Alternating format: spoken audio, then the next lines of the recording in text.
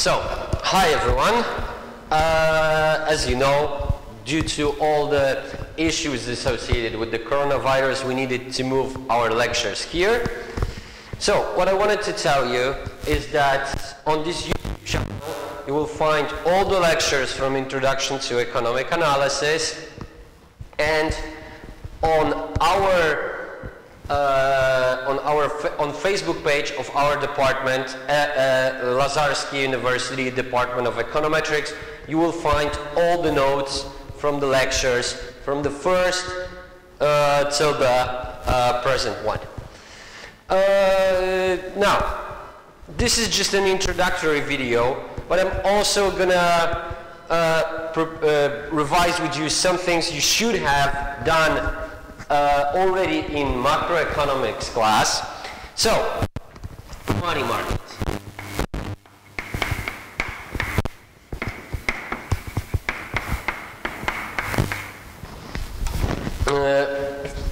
Money market is, of course, market for the currency in a given country, and like in any other market, we have demand on this market as well as supply.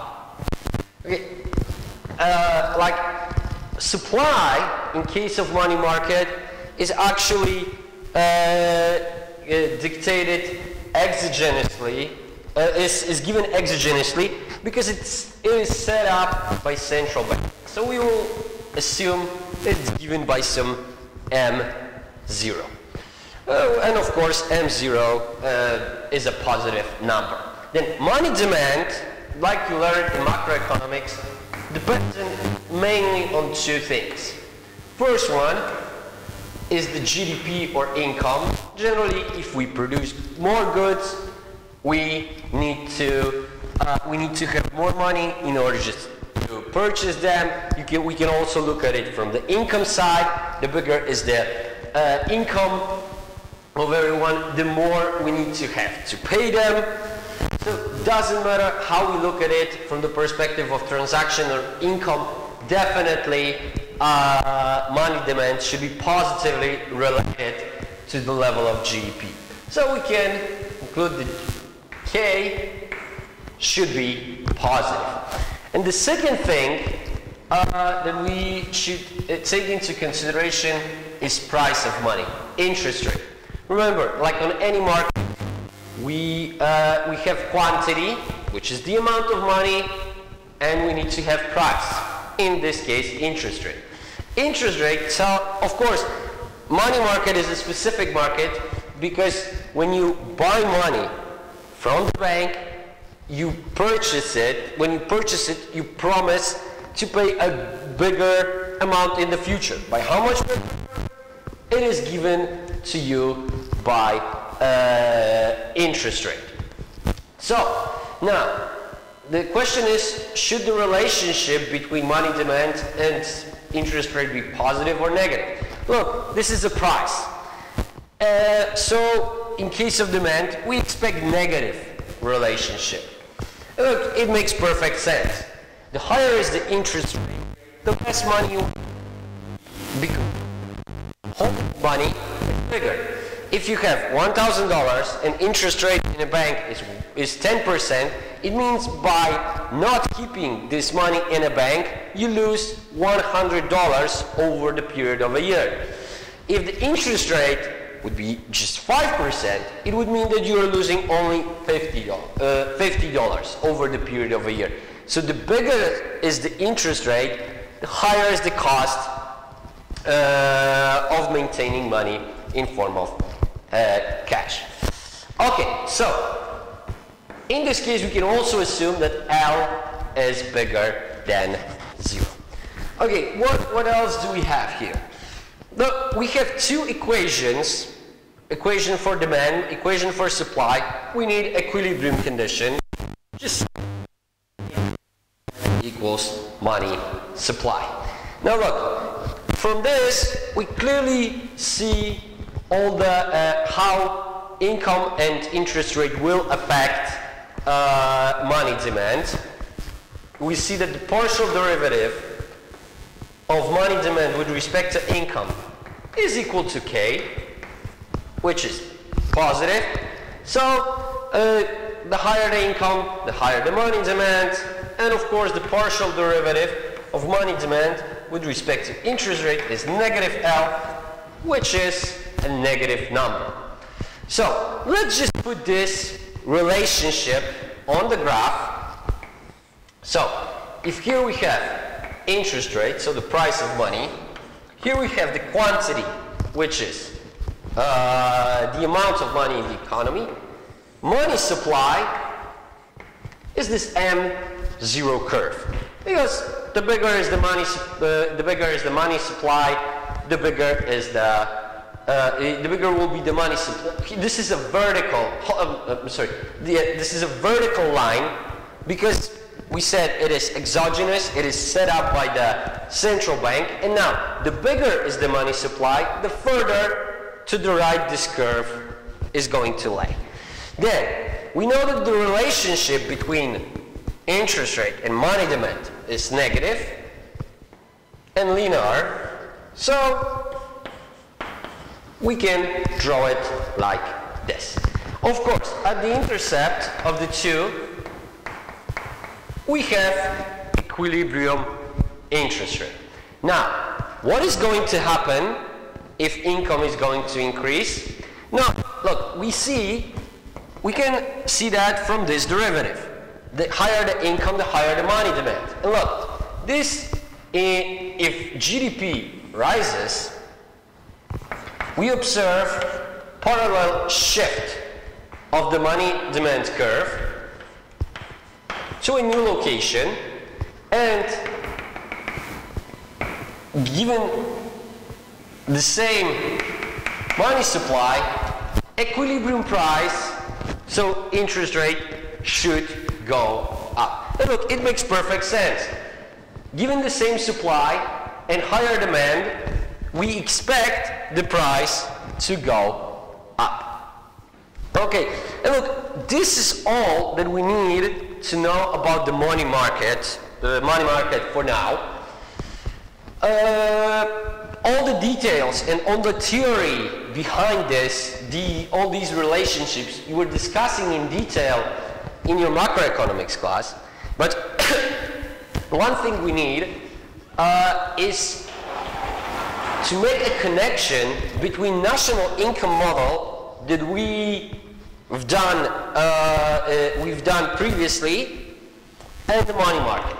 And look, we are going to assume that there is only one channel that represents this connection, and then channel is associated with investment. So now let's move to investment and interest rate.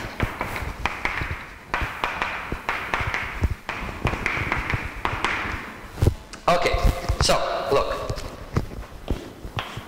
let's just say, thus far we were assuming that investments are given exogenously.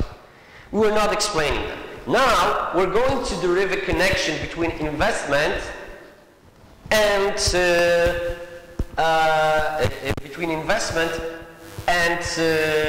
interest rate. Look, first let's assume that, not taking into consideration interest rate at all, we would have some level of investment D. This D would be positive, and let's just say, let's call D autonomous investment. Okay, now, what is the relationship between level of investment and interest rate, I? Well, look, this relationship will be established through derivative di, d lowercase I, which for convenience in the future we will simply call I prime. And now, in this case, what relation, we need to now establish the sign of this derivative. And look, if we should remember that investments are purchases of capital goods by companies. So, what would motivate companies to buy more of these goods? Lower or higher interest rate? Look, if interest rate is lower, it means that the cost of a loan, so borrowing money from a bank, is lower. So with lower interest rate, companies are more willing to borrow money from the bank or from some other entities and to spend this money on purchases of capital goods. But of course, you can say, what if the company already has the money? Should this company take the interest rate into consideration? And the answer is of course, because look, if interest rate is very high, it is not profitable for the company to purchase new capital goods, which might be a risky endeavor. Maybe it would be better to take the money and put them into a bank. But if interest rate is getting lower, company would be more willing to purchase some capital goods, and consequently to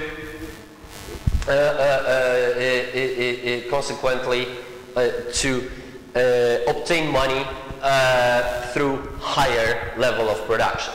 So look, we should expect that the relationship between investment and interest rate is strictly negative, and in our linear model we will be using coefficient E, where E of course is positive but has a minus up front, and it measures the sensitivity of investment to changes in interest rate. So consequently, the derivative we were looking for is negative E. Now we can also put this relationship on a graph. We are still assuming that the relationship is linear. So if here we have interest rate and here investment, then the relationship would look like this. If interest rate would be 0, we would have some level of investment D, and with higher and higher and higher and higher investment, we expect interest rate, we expect the level of investment to fall.